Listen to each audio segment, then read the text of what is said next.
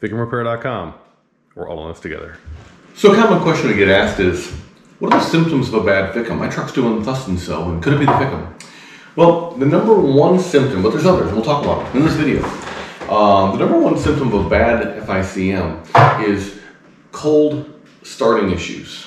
Not hot starting issues, cold starting issues. Even hot starting issues. Hot starting issues are almost always a high pressure oil system issue. Cold starting issues are almost always the FICM. Similarly, if you are just in overdrive and it starts to shake and shudder and all that, almost always a high pressure oil system issue, almost never a fuel injection control module issue. So if it's hard to start cold in the morning, what you want to do is you want to go ahead and just do a search on our website for how to test the FICM. Just do how to test in the search box, and it'll talk about some ways to test it very explicitly. It involves removing this little military dog tag cover on the top of the FICM. If you don't have gauges, if you have gauges, you just plug it in the OBD2 port and look. It's so much easier. And we sell gauges too, but we sell everything. So, but if your FICM voltage is dropping, so key on engine off, if it's, sub 46, we would say, but Ford would say sub 45, that's not good. And then it'll, comes back when it gets warmer. That's exactly what they do. There is a far higher amperage draw through these modules cold than through the modules when they're warm, and so that's the reason why the voltage kind of recovers. So it's just way easier to put up proper voltage with less amperage, and so that's the story. So FICM main power numbers being sub 46 is the number one thing that you'll see when you go ahead and measure a problem.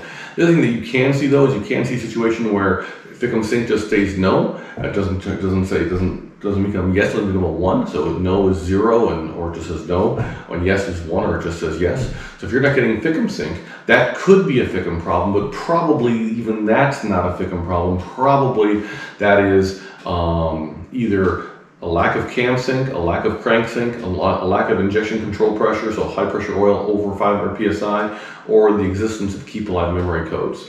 So those are the reasons why you don't get FICM sync, or a bad FICM, right? So, but just look at the rest of this to figure that out. Another symptom of a bad FICM is dies while driving.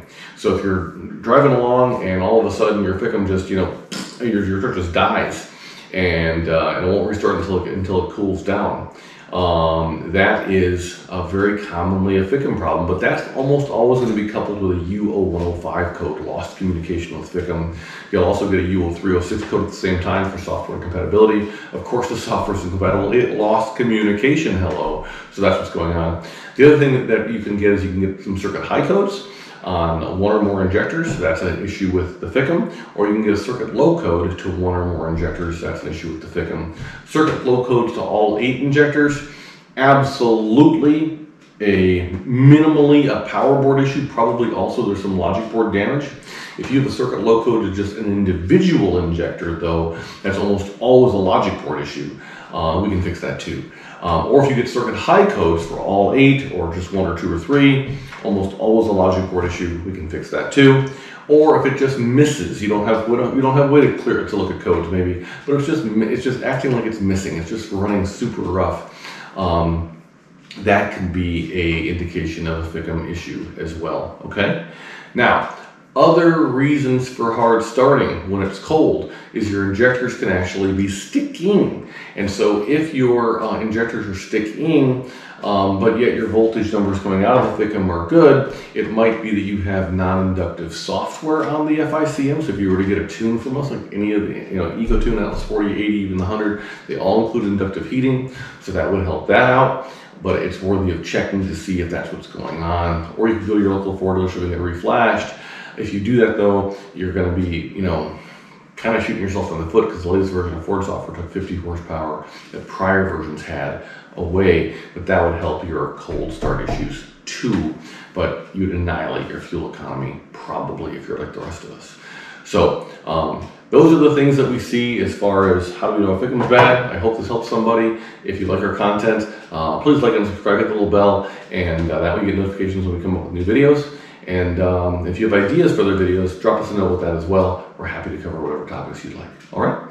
Thanks very much. FICMRepair.com. We're all in this together. Thanks.